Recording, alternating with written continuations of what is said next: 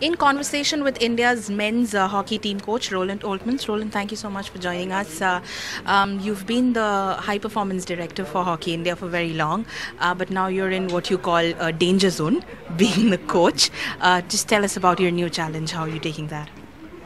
Yeah, well, I think at this point it was a logical choice to ask me to lead the team until the Olympic Games, and yeah, it's a challenge. There's no doubt about that, but also an honor. And I always said I love the way Indians are playing, and now I try to add something to that.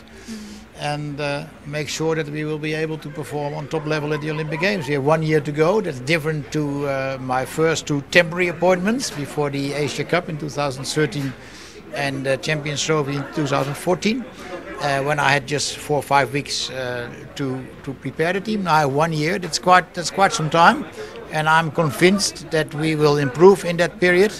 If that's enough to win the Olympics or to win even a medal, I can't say that. You never can. But I'm 100% convinced that we will improve ourselves in this period of time. Okay. You're now completely in charge of the team. You're the coach of the team. This team has seen ups and downs, as it has seen coaches, coming in and leaving as well. When you took over as coach, when you were officially announced as coach, what's the first thing you told the guys? I told them one thing, that they need to understand that they are not only an athlete. At the moment we are together on the pitch, but they have to act like that for 365 days a year and in every single inch of their body. Okay. You've seen again these coaches come and go. Is it frustrating? What do you make of the situation? And everyone has given administrative hassle as a common reason for not being able to adjust here and not being able to stay here for long enough. Yeah. Well, it's of course it's disappointing because we have had some good coaches, and that's disappointing. But at the same time, you need to understand that there are cultural differences, and we need to adapt to that. India is not Holland, and not Australia, and we are guests here more or less, and we need to understand that there are certain differences, and there always will be. And you cope with that or you don't want to cope with it. That's your choice. Then in that way you're a guest here too. How have you adapted to the culture so far? It's been about 3 years for you here.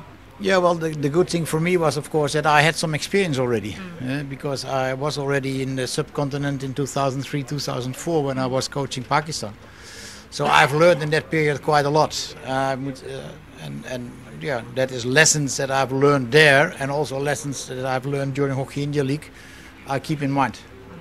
And finally, we were the first side to qualify for the Olympics. Do you think, though, because of all this that happened off the field, we've missed out on some important time, or do we now?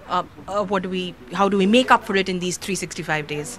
No, what I told to the players, honestly, is I said, guys, we can feel ourselves like victims, and we lost time, or we can look at it like we have been able to work with some other top coaches in the world and try to implement in our approach in the upcoming year what the good things that you have learned from people like Terry and Paul. Thank you so much for speaking with us, and good luck for the Europe tour. Thank you very much.